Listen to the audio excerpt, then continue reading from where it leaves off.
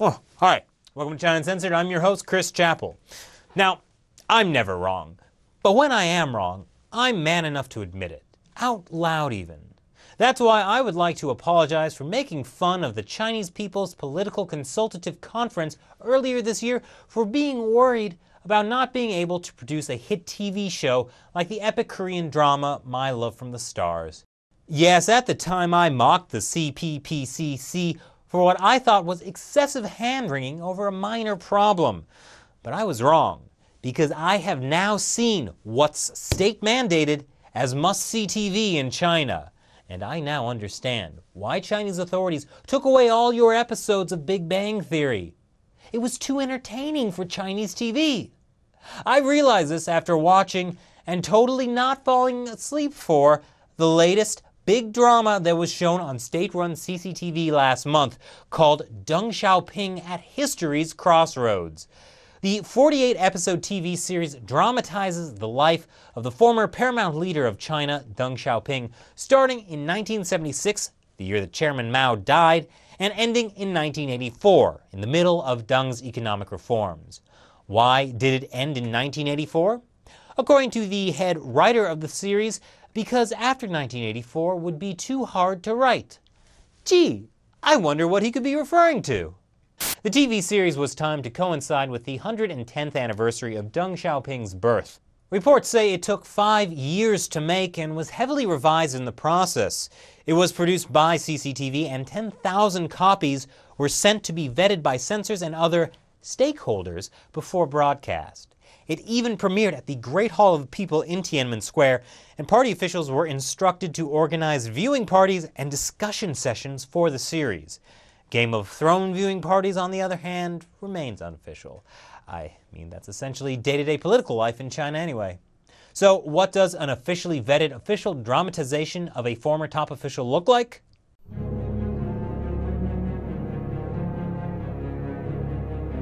Wait a minute. Inspirational, swelling orchestral music? Sepia-colored emotional patriotic images interspersed with even more emotional shots of the main characters? Did CCTV just rip off Aaron Sorkin?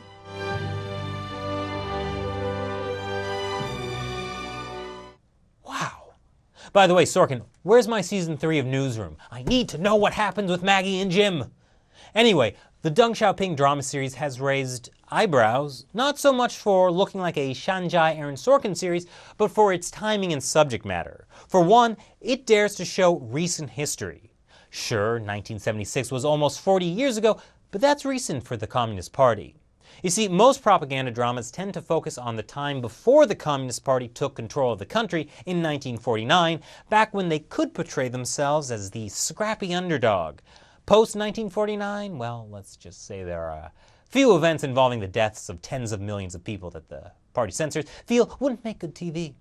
The Deng TV series also made headlines for showing certain historical figures who were later purged by the party, including reformer Hu Yaobang, whose death sparked the 1989 Tiananmen Square protest, and for its own special interpretation of history, like claiming that Mao ordered the takedown of the Gang of Four before he died.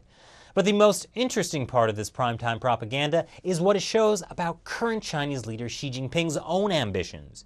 In the series, Deng Xiaoping is elevated to the level of Mao, shown as a visionary who knew exactly what he was doing as he led China through a period of reform. Of course, that's not actually true, but showing Deng that way is key for Xi Jinping, who has been using Deng Xiaoping as a model since the beginning of his rule. One of the first things Xi did was make a highly symbolic trip south that echoed Deng Xiaoping's famous southern tour. In a speech last month, he called Deng a figure of greatness. By celebrating and emphasizing specific parts of Deng's legacy, Xi Jinping is hinting at what he wants his own legacy to be, a reformer who leaves his mark on China.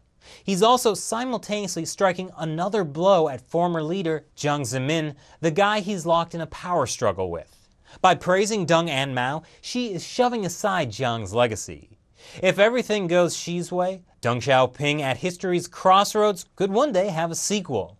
But whether Xi can consolidate power and what he'll do with that power is still a question.